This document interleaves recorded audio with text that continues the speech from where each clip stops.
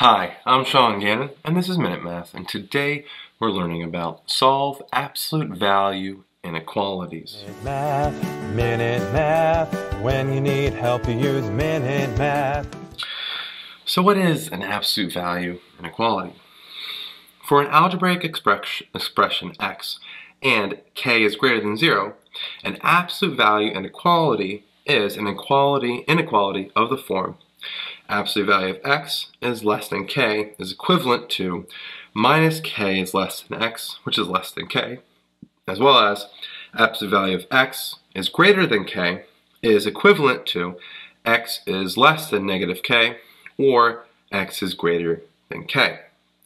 These statements also apply to absolute value of x, which is less than or equal to k, and absolute value of x is greater than or equal to k. So we have absolute value of x is less than or equal to k, and x is greater than or equal. Absolute value of x is greater than or equal to k.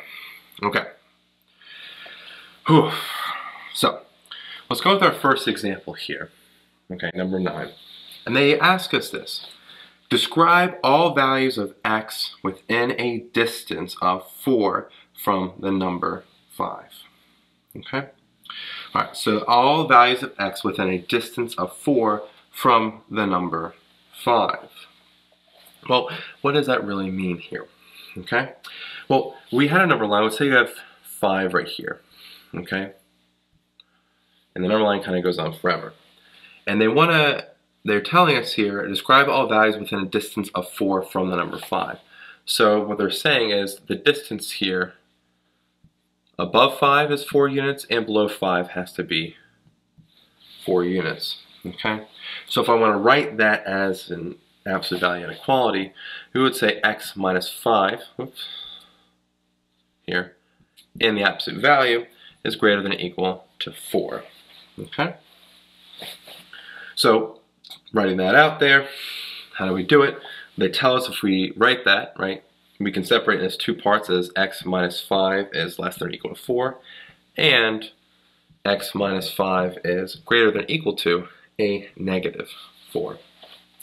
Solve each one, subtract or add a 5 to both sides. X is less than or equal to 9, and x is greater than or equal to 1.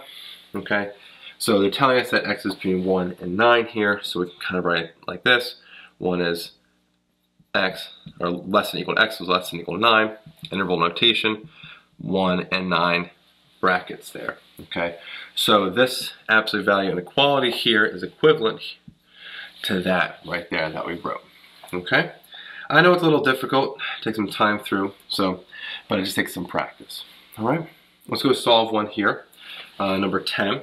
So we're going to solve this absolute value inequality. Absolute value of x minus 1 is less than or equal to 3. Okay. Well, we can break this down to be a negative 3 is less than or equal to x minus 1, which is less than or equal to 3. We can add a 1 to all 3 parts now. Negative 3 plus 1 is minus 2, less than or equal to x, which is less than or equal to 3 plus 1, which is 4. Okay? Pretty much done. Let's write that interval notation, negative 2 and 4 with brackets because we can equal those values. Okay? I know in the beginning it might take some time. Refer back to that little chart. It kind of talks about, or the rules for the inequalities. It helps us. Okay, let's remember some things. Last one here, number 11, certainly not least. Okay, they say using a graphical approach to solve the absolute value inequality here. So given the equation y equals a negative 1/2 absolute value of 4x minus 5 plus 3. Determine the x values for which y values are negative. Okay, so we want to determine when y is less than 0. That's our goal. All right, determine when x values will make y negative. That's when y is less than 0. Okay, so what we're going to do is really set this equal to the inside part, negative 1/2 absolute value of 4x minus 5 plus 3. So our y value, we're going to say, is less than 0. Okay, so this whole thing, what x values make values that are less than 0, that kind of being the y. Okay, all right, so what can we do here? Well, at first, I'm going to try to see if we can get the absolute value by itself. Subtract a 3 to both sides. we have a negative 1/2, absolute value of 4x minus 5, plus sign's gone, and that's less than 0 minus 3, which is a minus 3. I want to get rid of this negative 1/2, so I'm going to multiply both sides by a negative 2. And in doing so, remember, we flip the inequality sign. So we have absolute value of 4x minus 5 is greater than negative 2 times negative 3 is positive 6. Okay? So now we're solving for this inequality. All right?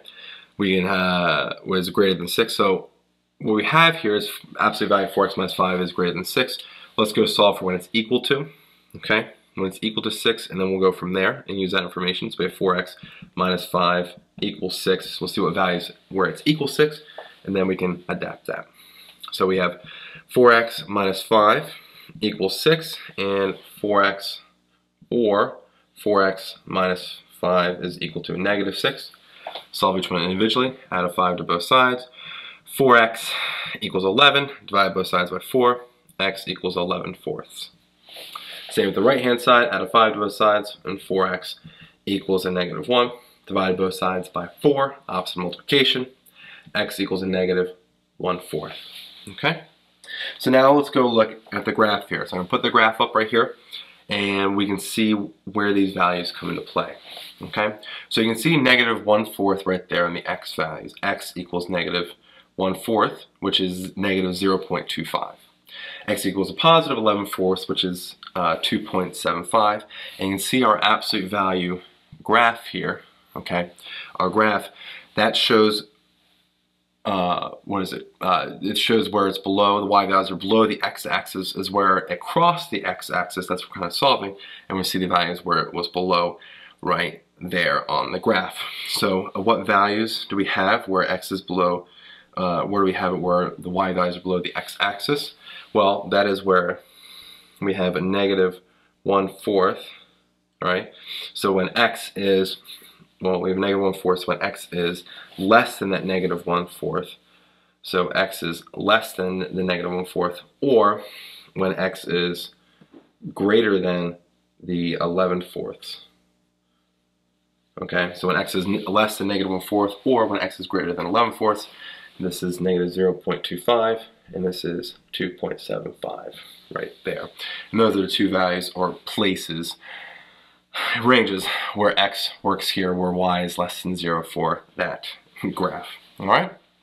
I hope you learned something about Solve Absolute Value Inequalities. If you did, please subscribe to our YouTube channel and like this video. This helps us make more free math lessons for you and for everyone else. So, as always, thanks for watching. Minute Math. When you need help, you use Minute Math. Minute Math. Minute Math. When you need help, you use Minute Math. MinuteMathTutor.com.